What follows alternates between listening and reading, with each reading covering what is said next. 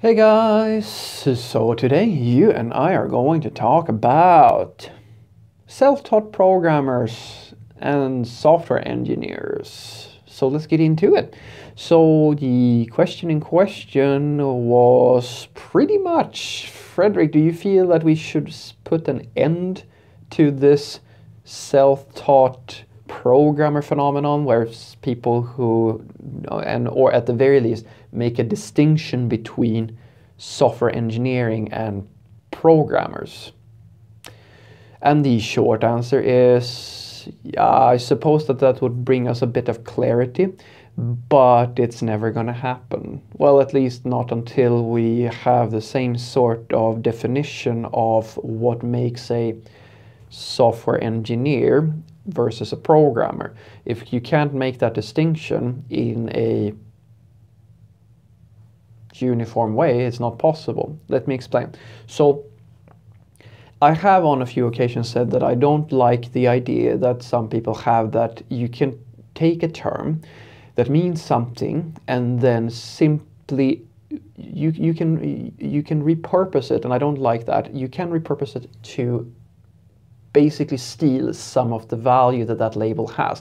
In this case, it's going to be engineer. I had a video about this a while back where I stated that I don't think it's a good idea for people to call themselves engineer unless they have what we call what the standard way you become an engineer is that you go to a technical college of some sort, you get a degree in engineering of some sort. That is the way that you should establish this. And that does not mean that you can't be an engineer, that you can't learn this on your own time, you can't do all these other things. That's fine. The problem with diluting that, and then you have people, because you have people who then call themselves software engineers, they call themselves QA engineers. I've had UX engineers. Like, you hijack that term, and that dilutes the meaning. And you're doing that because engineer means smart person.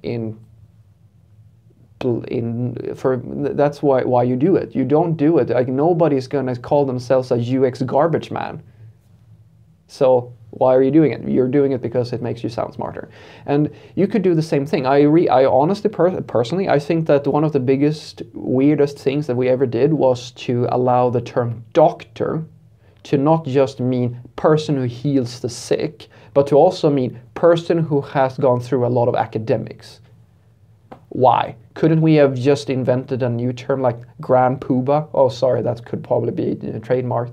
But grand something something, very smart individual, instead of using the same term, because it just causes confusion. All that happens is that the person who's calling themselves a doctor gets to say that they are a doctor, and the person who's asking, oh, do you heal the sick? No, I have a degree in history. I am a doctor, or something like that. Like, it just creates confusion. So the same thing applies to software engineering, and why this is even harder when it comes to software engineering is because what makes you a programmer and what's going to make you a software engineer? Well, unless we go with the very simple distinction that I was talking about, that the software engineer actually has a degree from a technical college with all the standard things that you would expect from an engineering degree, then yeah, then sure, let's call that person a software engineer. And everybody who is just knows how to code or doesn't have an engineering degree actually, then they are programmers, and I'm absolutely fine with that. But the thing is that it's not going to, it doesn't give me the sensation, I don't get the sensation from the way that this question was formulated, that is the problem, that one should call themselves a programmer and the other one should call themselves a software engineer. Because the key word there was the self-taught programmer phenomenon, or that's the key term for me. So this person seems to be more interested in making a distinction between people who in their eyes are good programmers and people who are not good programmers, or people that there's different levels of quality within programmers. And this is for sure something that happens, and it's also something I've talked about before.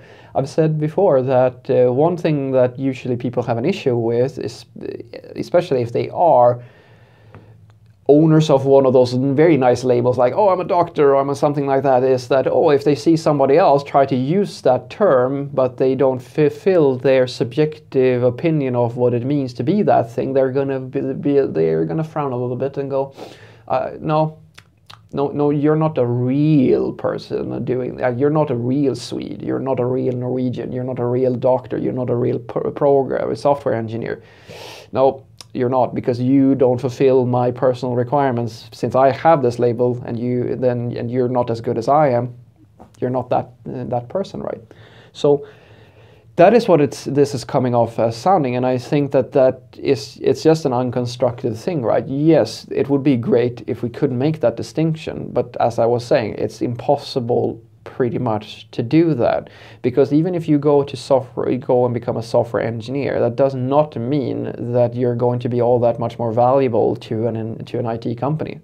It really doesn't. Some of the best programmers, just as some of the best entrepreneurs in the world, never went to school and are making more money than all the people that actually did. This is the thing, like, should we define what a real salesperson is or what a real entrepreneur is? Like, it becomes this silly thing. Now, the reason why we've done it with doctors, why you have to have a medical degree, is because we value the work that a medical professional does high enough, because they're responsible for people's lives, that we really did make an effort to define this, because we want to make sure that you know your stuff. It's the same thing with a driver's license. Nobody's going to ask you to take a driver's license for walking or running or a bicycle. But since if you're in a mechanical moving vehicle, you're actually a danger to other people, then we're going to check you. And you could make an argument, and to some point I agree, that the same thing can be said for software engineers. If you have really shitty engineers working on something that is very critical, at the very least it's going to cost you a lot of money. And in a worst case scenario, it might kill people. But as I was saying, I don't see how we could ever make that distinction, because software engineering, it changes all the time. What you should know is moving constantly. If you know, where should we draw the line? That's the problem. It's almost impossible to draw the line. So what I want you to take away from this is that, sure, I think that if we're just talking about trying to define the difference between someone who went to college and have an engineering degree and software skills and so forth, let's call these people software engineers. That's great. And if we're talking about somebody who knows how to program and doesn't have an engineering degree, yeah, let's call them programmers. I don't really care. It doesn't really change much, apart from that you're making a very granular distinction. And if that's done in good faith, I'm supporting it. But the way that this was formulated feels more like it's about, yeah, I'm better than this. This group is better than that group, or this person is better than the people in this group. That is what it sounds like. I would be really, really surprised if the person who asked this question isn't a software engineer. I would be really, really surprised. But anywho, if you can do it, go ahead, because there is a value in making sure that things are clear. Clear terms are usually a very good thing, but I don't see how it could possibly be done, because the definition of what a software engineer needs to know, or a programmer, anybody in IT needs to know, is constantly moving. And until we can respect the work, or value at least the work that software engineers do as highly as that of someone who needs a driver's license to move a vehicle, or a medical license to operate on people or to heal the sick, then unless we start valuing things that way, it's probably not going to happen. Have a great day.